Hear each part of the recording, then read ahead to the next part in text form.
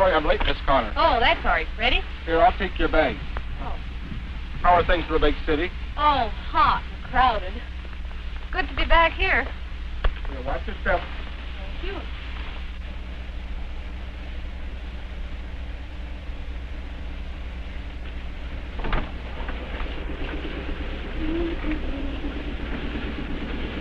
Freddie, I thought you were going to get that knocked the engine fixed. I'd be meaning to. I'll have it fixed next time you're back.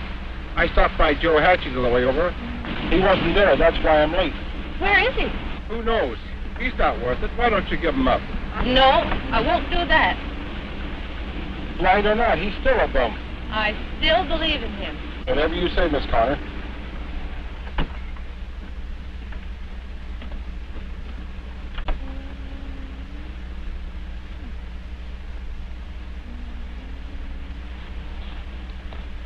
Where do we go first, Freddie? To the Passmores.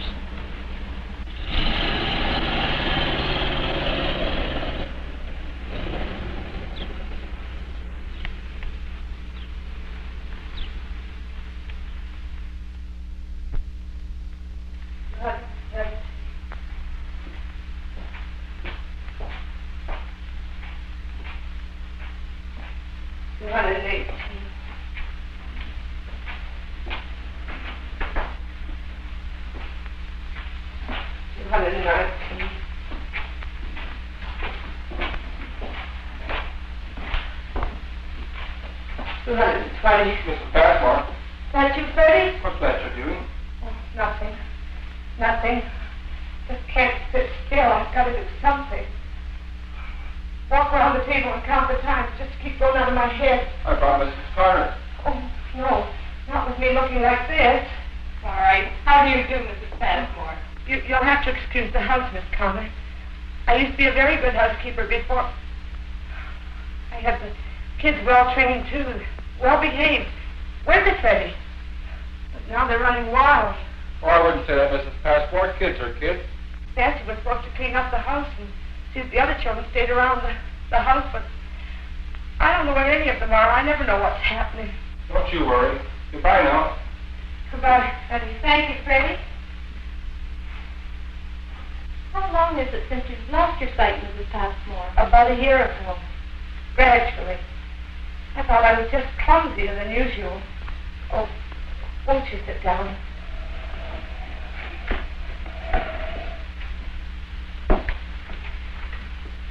I kept knocking things over. And people accused me of snubbing them. I went to the doctor because I got terrible pains in my eyes. He said I had glaucoma. It was too late. I know how you feel. I know it only too well. But you are still a mother and a wife. But I can't be. You're wrong. You can. How? By doing the things you always did, but in a new way. What do you mean? What would you like to do most? I've got a silly idea that I'd like to bake a pie for my husband. Why not? Let's make a stab at it. Oh, but how could I? You know how to make a pie. But first, we're going to need some newspapers put on the floor in case we spill something. Newspaper. I don't even know where they put them. Well, never mind. But that's one of the things you're going to need to learn, is to put things back in their right places. Your family will have to learn, too. Yes. Well, now, get everything you need and put it here on the table.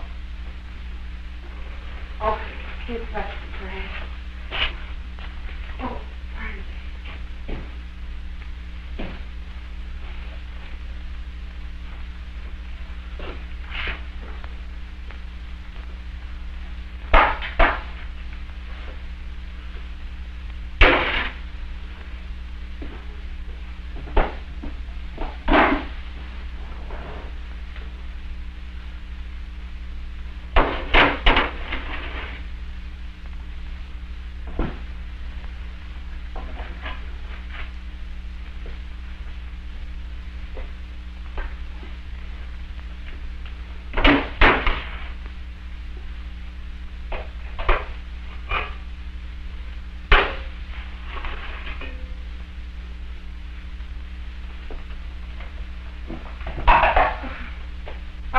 sitting myself on the cupboards. Doors and drawers always closed.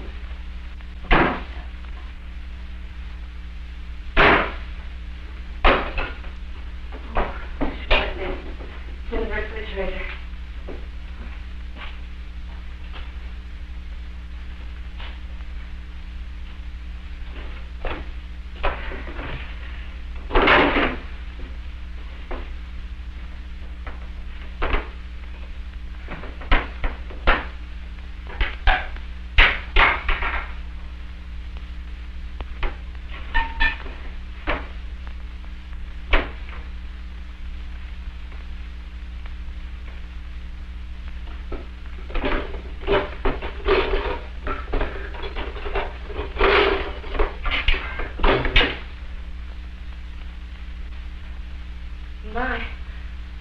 I never thought I'd be able to do it.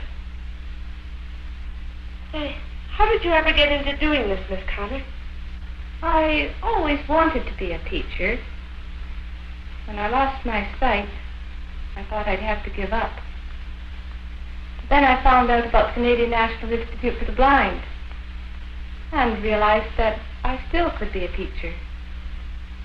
And that's what I've been doing ever since.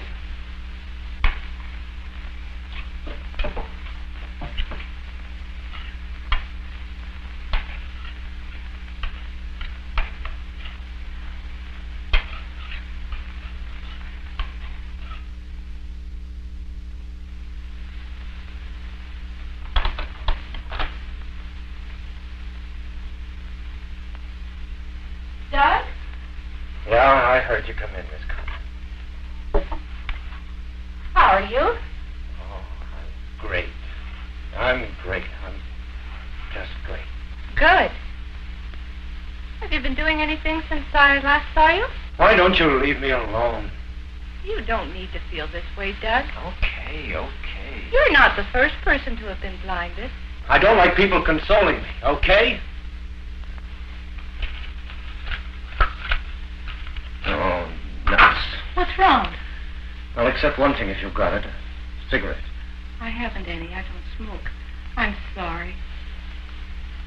Better get my old man to go out and get me some before he goes to work. Why not go yourself? Yeah. Stumble all over the place and have everybody saying, poor Doug. Nobody's feeling as sorry for you as you are. Why don't you go out and show people what you can do? What I can do. If I can go all over the countryside alone, and I'm a woman... But you've got some sight. Not much more than you. I got nothing. I've heard some good things about you when you had your sight. But I guess they didn't go very deep. What didn't go very deep? Your spunk. No? No? Okay. I'll go to the store. First guy that says anything, I'll punch him in the nose. Good. I'll come with you.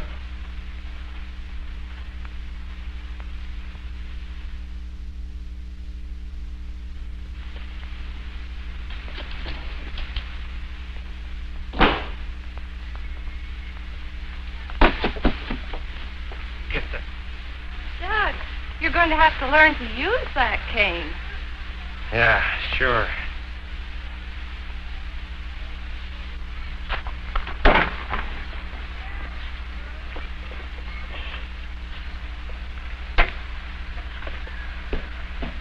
Doug? This is my car.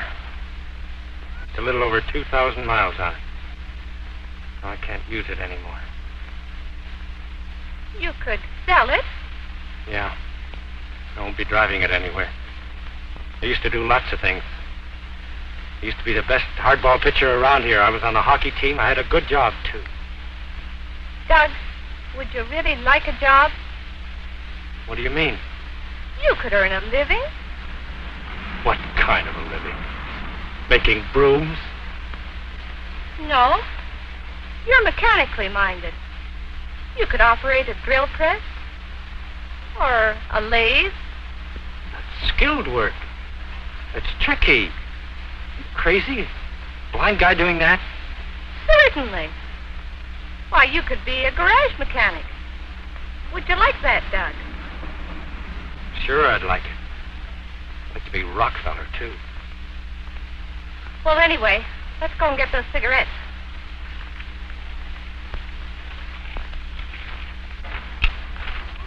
Hey, how do you get around all over the place the way you do? There's ways. You'll learn them. Doug, you know this town better than I do. You're going to have to show me.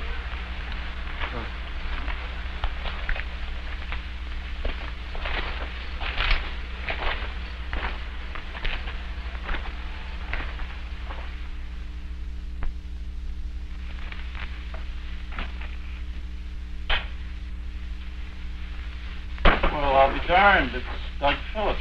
How are you? Pretty good, Sam. Pretty good. Oh, it's sure been a long time since you've been in. Yes, it has. Can I have a couple of packs of consoles, Sam? Yes, surely. There you are. Say, Sam, I'd like you to meet Miss Connor. This is Sam Blake. How do you do, Miss Connor? Pleased to meet you. Mr. Blake, do you know a man called Joe Hatchie? Joe Hatchie, the blind fellow. He comes in here every so often. Has he been in recently?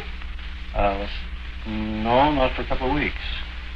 If he should be in again, would you give him a message for me? I'd be glad to, Miss Connor. Will you tell him I'm in town and that I'm looking for him? I'll remember that, Miss Connor. Well, I guess we better be going. Well, see you again, Doug? Sure, Sam. Goodbye, Miss Connor. Goodbye, Mr. Blake. Bye. Bye.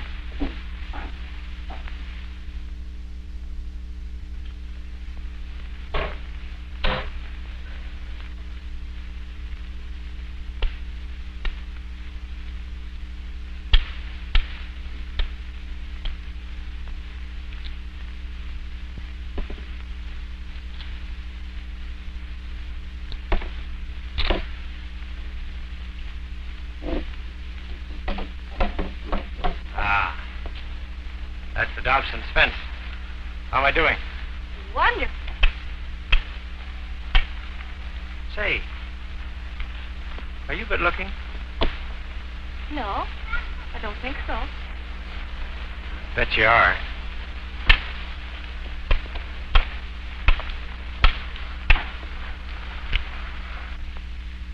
I'm going to leave you here, Doug. I'll like it back. Oh, it's easy. Follow along the fence there. You'll be in your own backyard. Won't you come in for a cup of coffee? My mother makes awful good coffee. I'd like to, Doug. But I have to see my boyfriend. Boyfriend? Well, I call him my boyfriend. He's only 7, but awfully smart. Oh. I may not be smart, but I sure would like to see you again soon. Oh, you will, Doug. You will.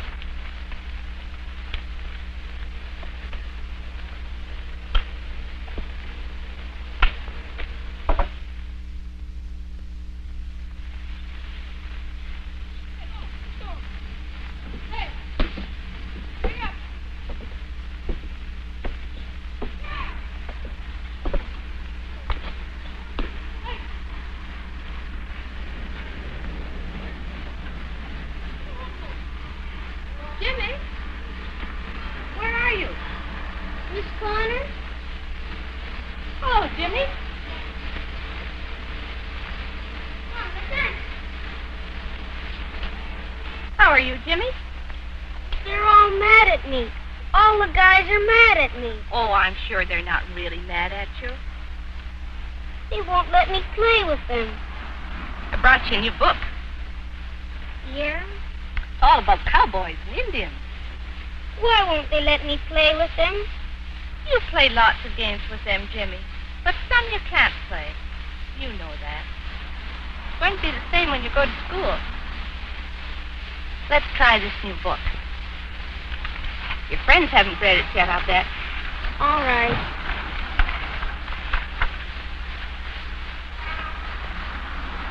The Lone Ranger had a secret plan.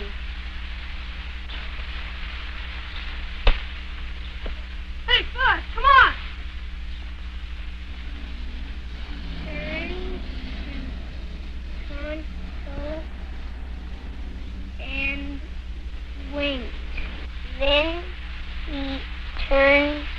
St. Jed. We'll be on the lookout for your horse, he said. Harry, is that you? No, George. No, it's George.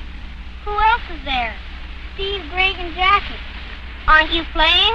No. How do you do that? What? Read with your fingers. There's little bumps in the paper. See? Read us some more. We'll make sure he has a good home. See, Jimmy? They aren't really mad at you.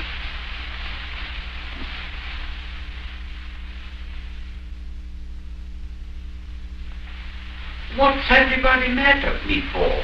Getting up in the middle of the night. How do I know it's middle of the night? You'll not believe me when I tell you. Get on with lessons and don't waste Miss Connor's time. Oh, he's not wasting my time. That's what I'm here for, to help you and him. What difference it makes. Night or day. 7 o'clock. 3 o'clock. It makes a big difference to me. See what I measure in this house? Miss Connor, see what I put up with. You must realize, Mr. Kovac, your wife has new responsibilities. You'd better behave yourself. Now, shall we read another line? A and D and the W A T.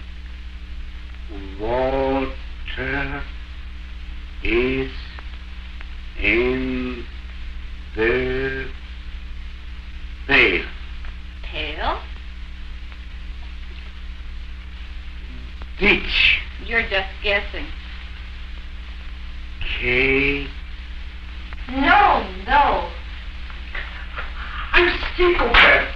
Isaac, what you do? Throw this book like that. I don't want to learn. I quit. I stop.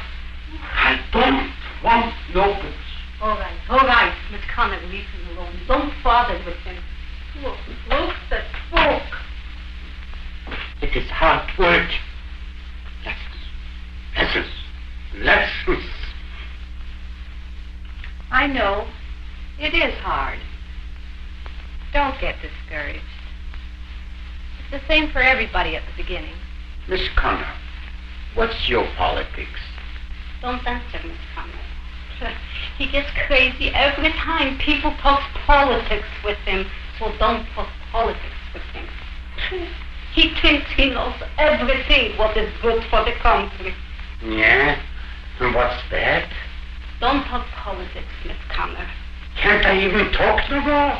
Miss Connor doesn't want to talk politics. Why not? Everybody should be politically. Yeah, and where it gets you. Okay, I won't talk. Pretty soon you will tell me, don't eat no more Isaac Kovac. You wouldn't even let me get off of bed. Don't talk, don't eat, do nothing. Listen to him. Okay. I want you talk. You listen to the radio. I'm not here. Okay. Is it time for the news? No. Eddie Cantor. Why isn't he no more on the radio? He's the only funny man. He's not very funny. What do you think, Miss Connor? Oh, I don't know. Eddie Cantor? He's the only funny man. Jack Benny, Bob Hope, Jimmy with the long nose. Bah! Eddie Cantor. He's too clever for you. Yeah. How about you staying here overnight, Mrs. Connor? It's getting late. I should like to very much. It would be nice, but I have made other arrangements. Perhaps when I come again.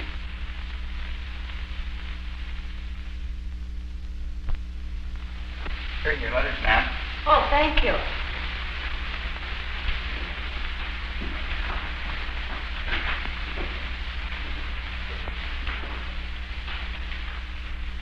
Drop this. Oh, thank you. How do you read those? A friend reads them for me. I see. I bought a belt from a blind fellow yesterday. Oh, who is that? I don't know his name. He hangs around here off and on. Kind of a thin-faced fella. Seedy-looking type. Could be somebody I'm looking for. A couple of the braids were twisted the wrong way, but he said they'd hold my pants up just the same. I kind of felt sorry for the guy. Sounds like Joe Hatchie. Can I help you through the door? Oh, thank you. That'd be very nice.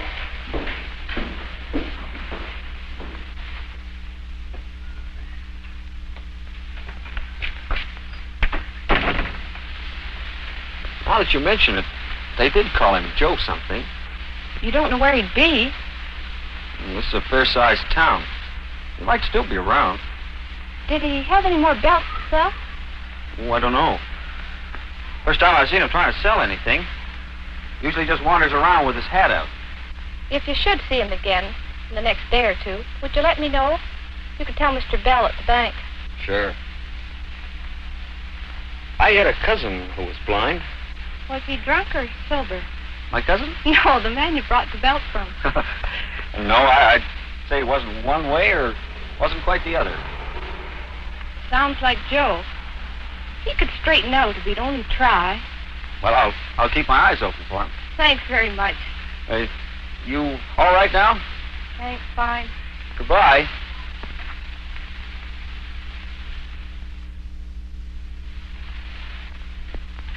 Did you ever see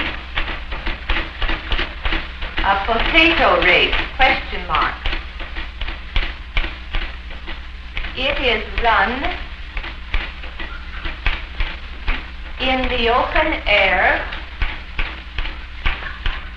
and is not very exciting,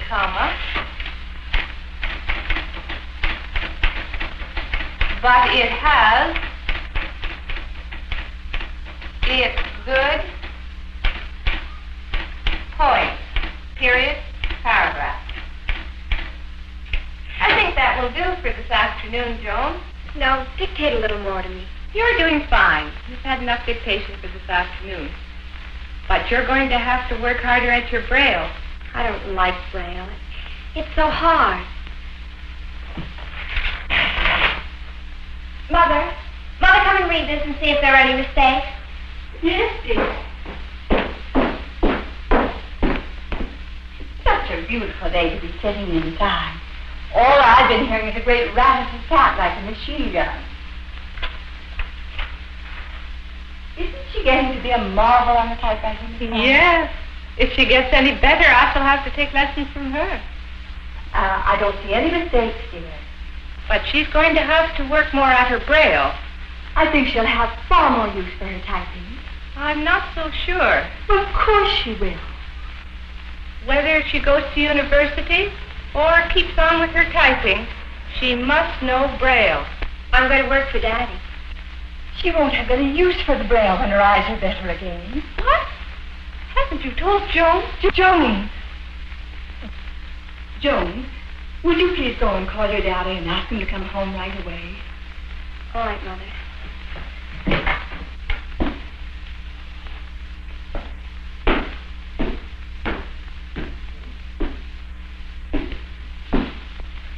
Is it really as bad as all that? You have talked to Dr. Summers. How can you go on building up this false hope in Joan? Oh, Mr. McKay, please. Joan may lose her sight completely. You'll have to face it. Oh, I can't. You must tell Joan. She has to know and understand.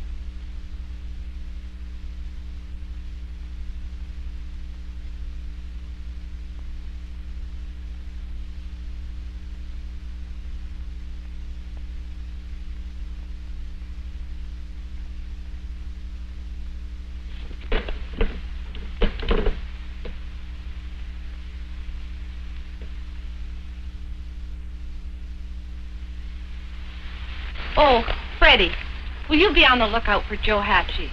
I don't want to miss him next time. Why worry about the lazy drunkard? He hasn't always been that way, you know, Joe. Hey, Freddie, guess who's in there? Your friend, Joe Hatchie. Joe, come on, Freddie. Joe! Scottie. Joe! I've been looking all over for you. Yeah, I heard. You didn't want to see me. Is that it, Joe? I've been busy, Miss Connor. Really busy, Joe? I had a lot of things to do. Joe, we've been all over this before. Why don't you come to Toronto? Learn a job and be a man again. I don't know. Good, Joe. You will come? No, I better stay here.